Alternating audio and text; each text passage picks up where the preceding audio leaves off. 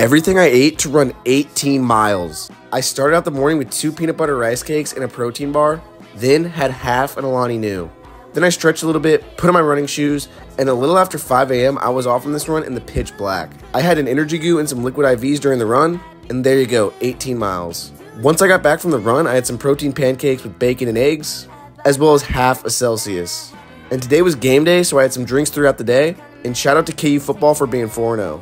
I had some pizza, a cheeseburger, some sunflower seeds, more pizza, and then some buffalo mac and cheese, as well as a peanut butter rice cake. For dinner, I had chicken and cheese quesadillas with veggies, and that was my day. I'm 3 weeks out from my first ever marathon. Make sure to follow to see if I can pull it off.